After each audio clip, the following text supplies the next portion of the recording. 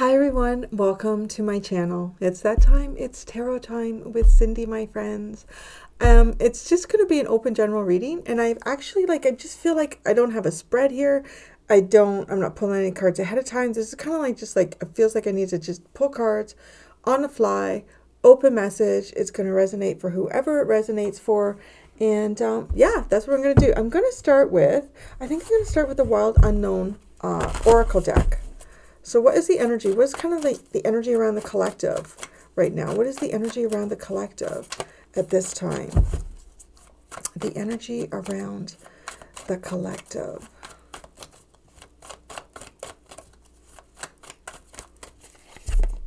Cheetah. Wow. Things are speeding up here. There might be sort of strong impulses going on around you. It's a sense of whirlwind also. Really strong. Wow, there's a lot of cat energy here. Cheetah and the lion and the fox. What is this cheetah running towards? The cheetah is running towards something here. Strong intention with the collective. The dragonfly. Running towards some type of enlightenment. Okay, I feel like the collective, I feel like you're starting to realize something. And it's coming in quickly. It's coming in really fast. You're starting to realize something and it's coming in really fast. What are you starting to realize? What are you starting to see?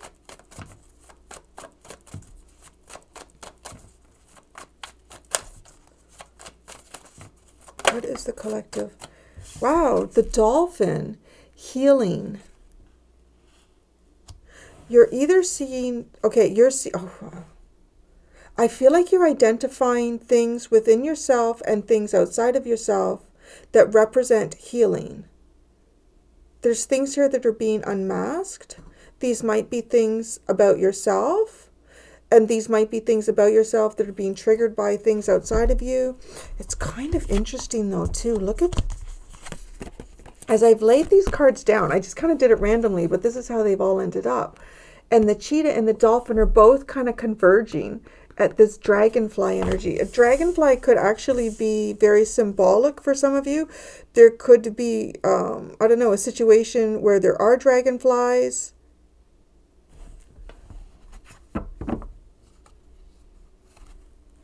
Oh, the black egg is at the bottom. Yeah, deep hidden truths. I kind of want to say, though, I feel like there's something going on here where you're quickly getting past any types of illusions that have been in your life. And look at how both of these have the same energy around them. They have these circles that are spinning in the background. Okay, I feel like your life is about to pick up pace here. Your life is about to pick up pace. And I'm seeing this cheetah running towards, the dragonfly can represent, illusions and things that are starting to, you don't see them clearly. There's something here that you haven't been seeing clearly. And it's almost like this cloud that's sitting between you and the other side of, this karmically healed cycle. And it's because the cheetah's moving so quick, it just, you see the cloud just disperses. And then there's some type of confusion. You're alchemizing through the use of air. So possibly the intellect, thought. You're alchemizing impulse, fire, desire, intention into, I don't want to say healed emotions.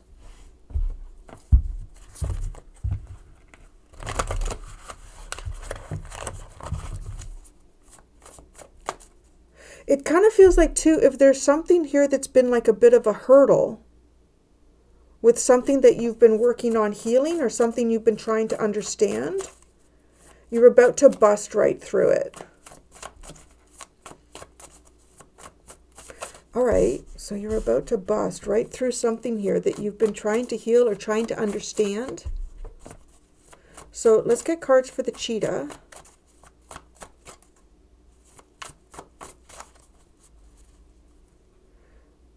There's an ABBA song coming in. Some of us are, how does that go? Feeling. Oh, I'm just getting the part feeling stupid, feeling small. What is that song? Some of us are, what is it, lonely? Or some of us are, I just keep hearing the verse where it says feeling stupid, feeling small. I don't know, maybe there's something that you've been struggling with, like feeling stupid, feeling small, and busting like right through that. Something's about to happen here.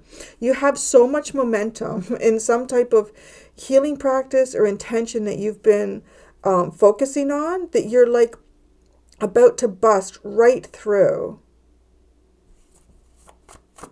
The cheetah. Wow. The daughter of swords. I mean, just look too, it's gliding, like thoughts, ideas. The page of swords. Judgment. The five of swords.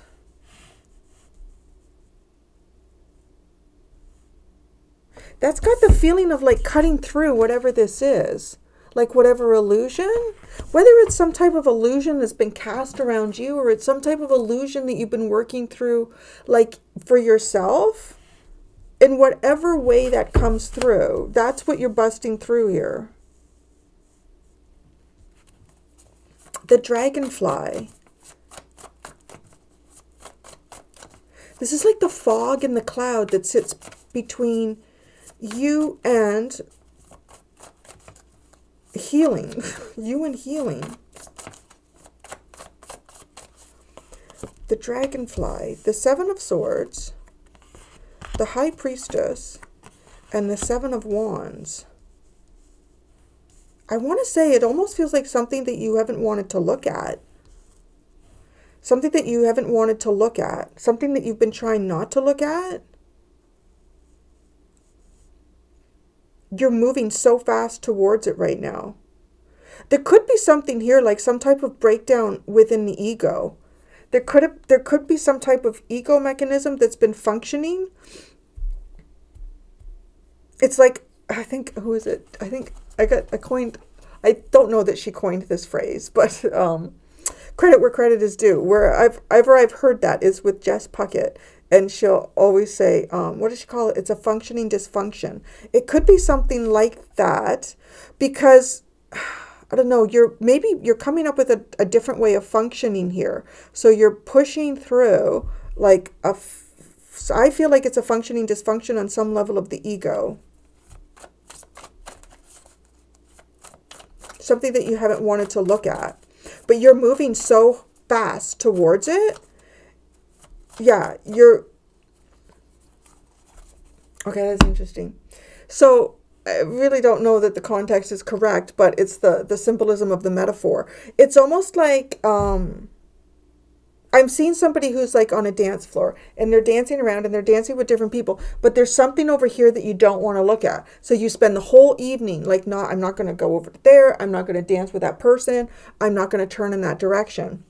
But it's almost like the song picks up, you know, you're like going from one partner to another, and all of a sudden, boom, like it's like you just end up right in front of that person, or it's like, but it's like right in front of the issue, or right in front of something that you've been trying to, I don't know that you've been trying to avoid it, but it's coming across like either your ego, your mind, or your interpretation has been spinning you around and around and around and around. It's like that's the part here that's like it keeps you functioning, but it's dysfunctional because you're not hitting what you need to hit or move through.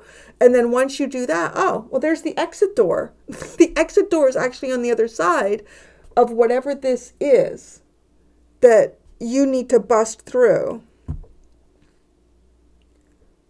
The song is picking up. They changed the song, and it just kind of happens. You get lost in the moment even. You're lost in the moment. And before you know it, I feel like it's something that comes through surprise. You're dealing with something, but it doesn't necessarily feel like it's a person. Like, that's what I said. I don't know that the context is correct in the way this metaphor is coming across, but that's just how it feels like. And it's almost like being in this room. Like, I just want to get out of this room. I don't want to sit here and dance anymore. I don't want to do this. I've been doing this forever, right? It's like that feeling. But, well, the exit door is over there. It's literally in the direction of something that you don't want to look at, or something that your ego's been like, oh, don't go there, don't go there, don't go there. But that's how you get the fuck out. Like, you go through whatever that is that you haven't wanted to look at. So that's interesting. So the dolphin, but that feels like the exit door. Yeah, the way this is spinning. So even the way that this is spinning, like these are all solid lines, these circles, but they're all starting to break up. It's almost like you kind of come out of this room that you've been dancing in. I feel like it's a room you've been dancing with your ego. Now I'm almost hearing David Bowie coming through. Dancing with myself. Feeling stupid, wow, there's a lot of stuff coming in here. Right, I keep getting that phrase in that song from ABBA. Feeling stupid, feeling small. And then dancing with yourself. But it's like dancing with your ego. Your ego's been dancing around something. And it's gotten to the point where the pace of the song has picked up so quickly. You're hurtling towards the exact thing that you've been trying to avoid. The ego hasn't wanted you to look at. But the minute you look at it, you're out the door.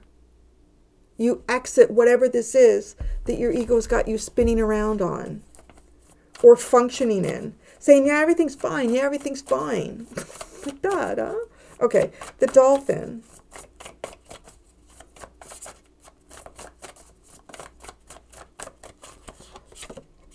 The Fool. Well, I like that. What I said. It's like you go out the door. Go out the door. The Fool. The Four of Pentacles. And the Two of Pentacles. You go out the door and everything slows down. We'll say that.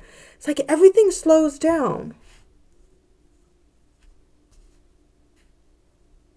But this, I want to kind of, okay. This is the thing, though, that has kept you stuck. There's something here that you haven't looked at or you haven't acknowledged. And it's just that, right? Like it's that ballroom or whatever, dance floor in this room. And you're going from, I don't know, maybe some of you, maybe this is like from one partner to another. But that could symbolize like just like going from one thing to another throughout the day and doing that every day, but not wanting to go over. I'm not going over to that partner. I'm not going over to that one. I'm not going to that issue. I'm going to dance around it. And eventually you're like, this is so repetitive. I got to get the fuck out of this room. It's like, well, yeah, the exit sign is over there. It's like your higher self or even your guides are saying like the exit sign is over there. Oh, when your ego's like, don't even touch that. Don't even look at that. Don't even think that. No. And then I don't know, like it's something that you haven't. It could be like a method of operation that you have with yourself or of yourself here that maybe your ego is convinced you is successful and it's not because it just has you spinning in circles. I mean, it could be something like that. I feel like whatever this is that's about to be broken down is for your benefit. Oh, hello. Six of Cups and the Devil. Well, look at that. The Six of Cups and the Devil.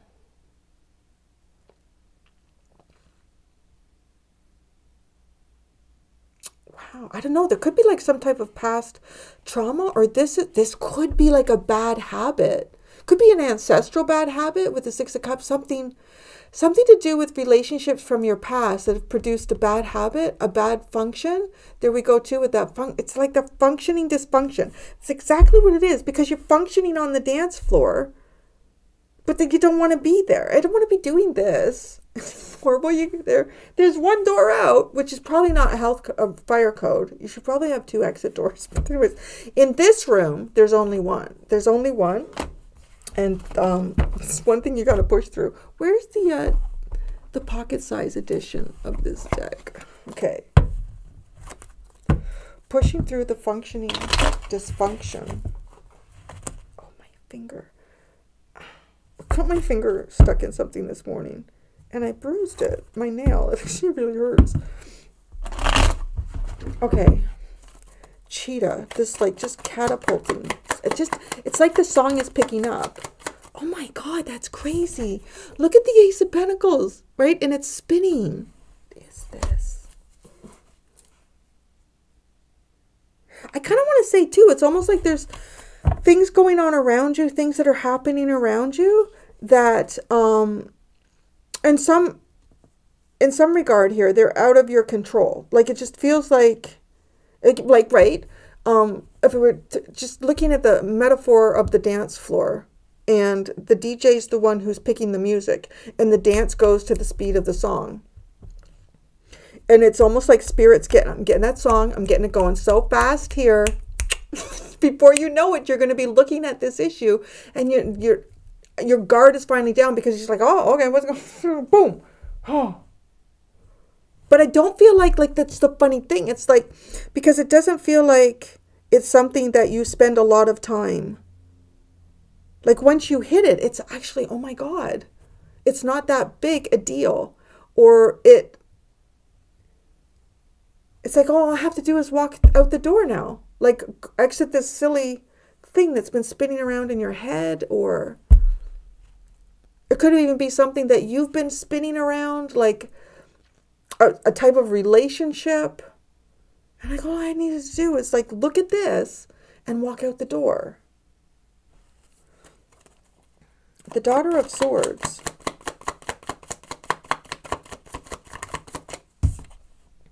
The Magician. Interesting. The number of like, I mean, there's obviously a few in this deck, but we had the Lion at one point. Was the underline until I kept shuffling. But then we got the cheetah, and you've got the Siberian tiger. You've got the leopard. It's a lot of cat energy here. Judgment. The Tower. Jeez. The Tower, the Eight of Pentacles, and the Son of Pentacles. The Five of Swords.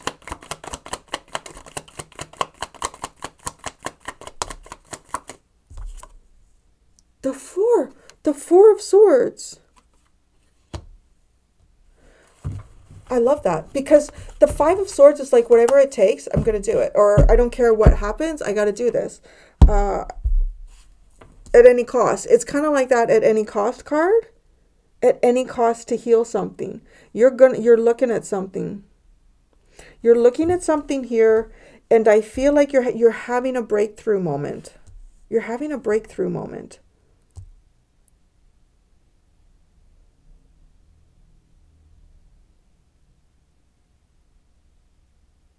And I feel like it has something to do with the ego. And I don't know why I'm saying that. I mean, maybe it's because of the dragonfly is the thing that you're pushing through here. And that represents air energy. But I think this little pile here is giving me, it's like something that you haven't wanted to look at.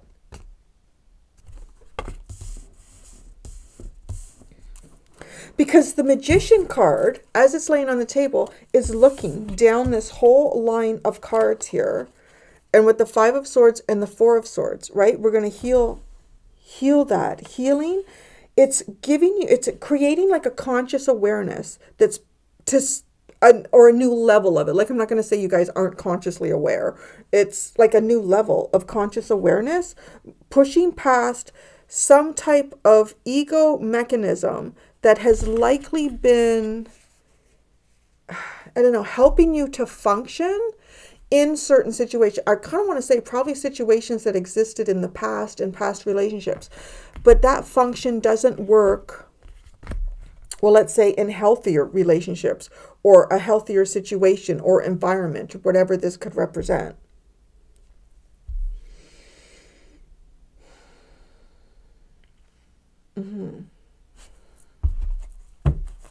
The dragonfly. Oh my God, I can. It is. It's got the Ten of Swords. The magician tried to move. The Ten of Swords and the Strength card. This is a part of your ego you have not wanted to let go of.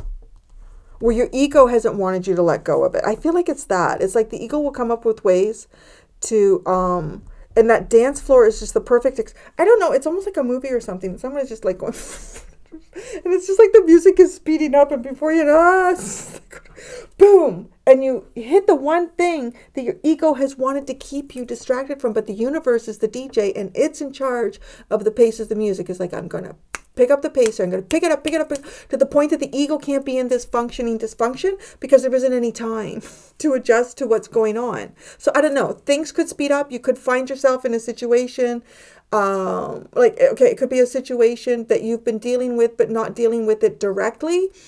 And you're going to find yourself kind of coming to a head with it. But the head feels very short. Like it, to be quite honest, it feels like this could be something that you dealt with for a long time. Could be years, could be decades, but it almost feels like something that could be resolved in just a couple minutes. Like, and then you go out the door. The Seven of Swords. The Star. Oh my God, this is a huge healing moment. Huge. It's a thing you haven't wanted to look at. The High Priestess. I can't believe that. I feel like, you know what? Okay. I hung out yesterday with San from San Tarot and Mariana from MN Tarot. Yes, MN Tarot. I feel like they did like a little, I don't know, maybe it was like, I just feel like my own intuition, like it's crazy. Anyways, we get the Eight of Swords in the reverse. Shout out to those two ladies, because I feel like just hanging out with them even opened up my intuition here for this reading for you. It's crazy. Because what is the Eight of Swords? It's the thing that you believe you can't do. If you reverse that, you don't, it's not, you're not limited by your belief system. The Seven of Wands. The Daughter of Pentacles, the Page of Pentacles. That's just coming off as beginner mind. That is coming off as beginner mind in this reading.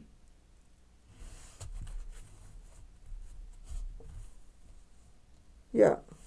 The Dolphin. Interesting. It's the Emperor in reverse. I mean, the Emperor in reverse is kind of like a control freak, is a domineering leader, is someone who, well, yeah, a manipulator, narcissist. There's a lot of things that could come in with that energy.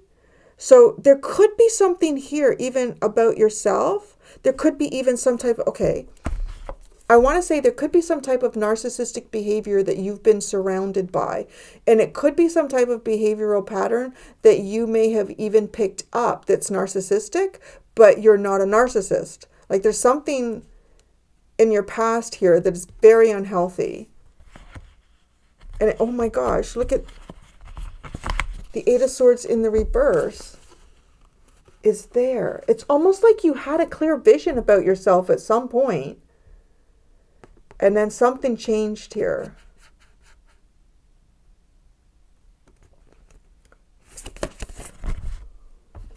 So the Fool.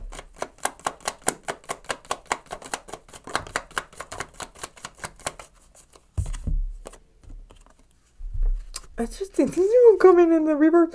The Father of Wands. So the King of Wands in the reverse and the Three of Cups in the reverse.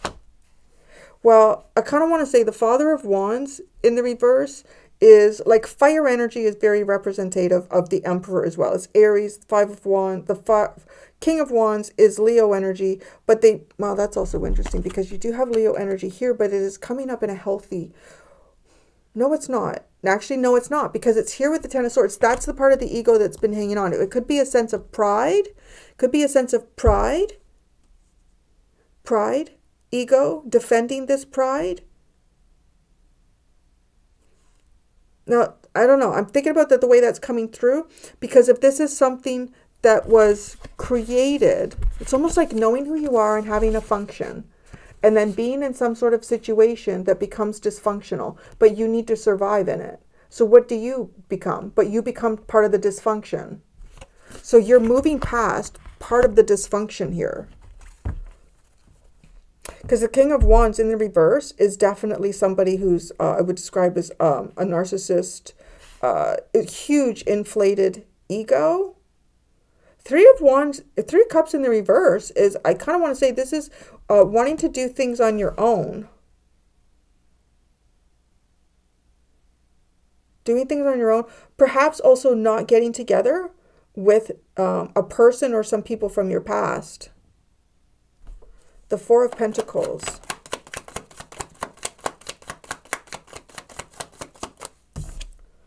Wow, the Mother of Cups. Well, that's beautiful, because that's the grounded energy that you walk out the door into. It's love, it's openness, it's flow. The Two of Pentacles. Okay, it's interesting. The Seven of Cups has come out in the reverse. The Father of Pentacles is in the upright, and the Seven of Pentacles is in the upright. This is moving right past an illusion. Well, and that, right? I mean, it kind of beat it around the bush, getting to that with the dragonfly and the cheetah running towards it. This is moving past an illusion, and this is, I don't know, it's almost feeling like completely grounded and stable, and building success with that, and creating a plan like on that energy.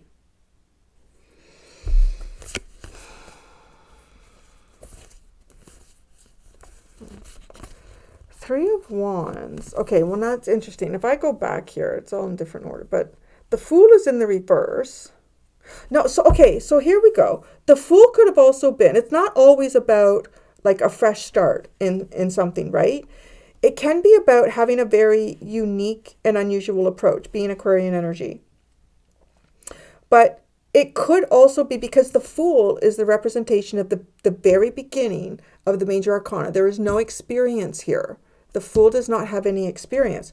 And there could have been something here, something in some way that you were possibly trying to survive in manipulation, because manipulation seems to be the mechanism that is healed here. But it's almost like there's a part of your ego here that has been functioning in that mechanism and moving past it. Oh yeah, because I was talking about this. So, okay, so the Fool. It could also be like some type of a false start. So it's, I want to say, being wiser, learning something along the way, having a false start, and then having a false start and expecting things to come towards you, possibly. Eight of Cups in the reverse, the King of Swords, Justice. I kind of want to say that this is really noticing something that is unequal, that is not right, and not being emotionally involved in that, or not using any sort of emotional context to come to a decision or to see something clearly. Okay, so there you go. I'm going to go do the extended. I'm going to just pull out cards. Like, I'm just going to, like, I think I'm just going to keep pulling out on the fly like I am here. I think I'll pick all these cards up and just continue to let Spirit talk to you. Thank you so much, everybody. Until next time, be gentle with yourselves. Bye.